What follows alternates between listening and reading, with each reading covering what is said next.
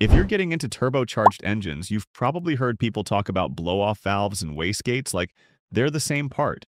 They both deal with pressure, they both make a difference in how your turbo behaves, and they both show up in every boosted engine diagram out there.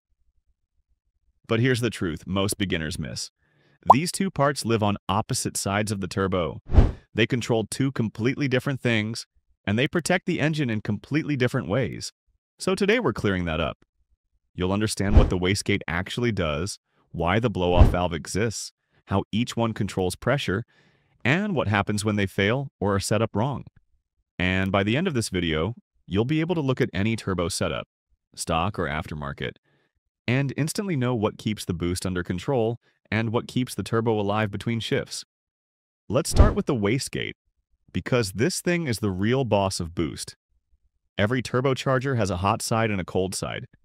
Exhaust energy spins the turbine wheel, the turbine spins the compressor wheel, and the compressor forces air into the engine. More exhaust equals more turbine speed, which equals more boost. Sounds simple, right? The problem is that your engine doesn't always want max boost. At low RPM, you want quick spool. At cruising speed, you want mild boost. And at full throttle, you want high boost, but not too much, because uncontrolled boost pressure will absolutely destroy an engine. That's where the wastegate steps in. This valve sits on the exhaust side and decides how much exhaust gas actually reaches the turbine.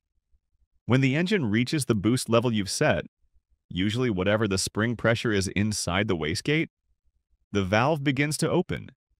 The moment it lifts, it diverts some exhaust around the turbine instead of into it. The less exhaust that reaches the turbine, the slower the turbo spins. And the slower it spins, the less boost you make. That's boost control in its purest form. Most wastegates are spring-loaded. Boost pressure from the compressor housing pushes against the spring.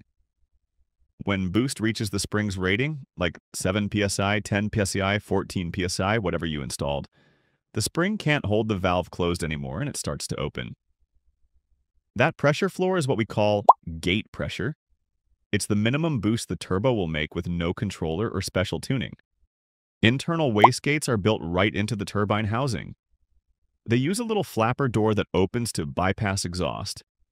They work great on factory engines and mild builds because they're simple and compact.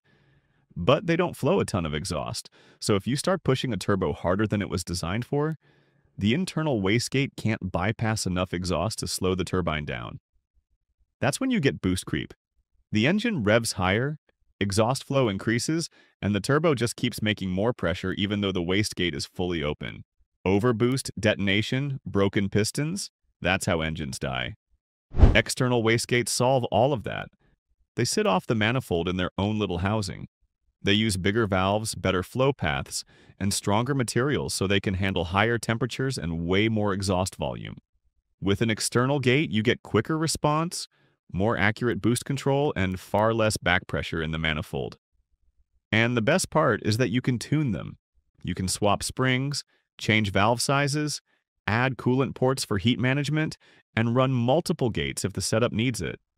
Performance builds almost always run external gates because boost control becomes tighter and smoother. Some manufacturers even machine the housings with CFD-tested flow paths so exhaust exits cleanly without turbulence. That's why high-end wastegates stay consistent even when the engine is making big power for long periods. The diaphragm materials are heat-resistant, the valve coatings prevent sticking, and the seat is removable in case it wears out or gets damaged during welding. Something a lot of people don't realize is that your choice of spring matters just as much as the wastegate itself. A general rule is that your target boost should be no more than double your spring pressure. If you try to make, say, 20 psi on a 5 psi spring, the boost controller has almost zero authority. The reference signal becomes weak, the valve starts getting blown open too early, and boost becomes unstable. For the best spool and most consistent power, you want a spring that's roughly 10–20% below your target boost. That keeps response sharp and control predictable. Before we continue, please hit that like button and share this video if you're learning something new. And don't forget to subscribe. It really helps the channel grow so I can keep breaking down these systems in a simple, understandable way.